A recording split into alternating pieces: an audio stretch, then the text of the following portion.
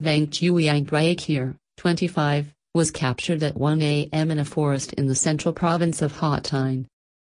The police found 294 kilograms of methamphetamine, divided into 278 packs and 12 bags. At least one other man was involved in transporting the drugs. The police are searching for him in the forest, said Vo Tien Nghi, commander-in-chief of Ha Tinh Border Guards. The nationality of the second man is unknown.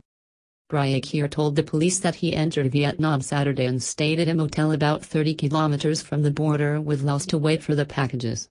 He was caught soon after he received them. Drug trafficking and consumption have persisted and worsened in Vietnam of late, despite the country having some of the world's toughest anti-drug laws. Those convicted of possessing or smuggling more than 600 grams of heroin or more than 2.5 kilograms of methamphetamine face the death penalty in Vietnam. The video is sponsored by cntronic.com.